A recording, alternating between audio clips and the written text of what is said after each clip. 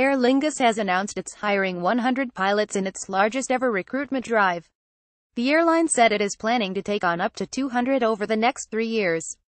Aer Lingus also expanding its fleet, including the arrival of a new Airbus A330 by the end of the year. Elsewhere in Irish airline news, the CEO of Malaysia Airlines is taking over Ryanair's flight operations. Peter Bellew is joining Michael O'Leary's team as Chief Operations Officer.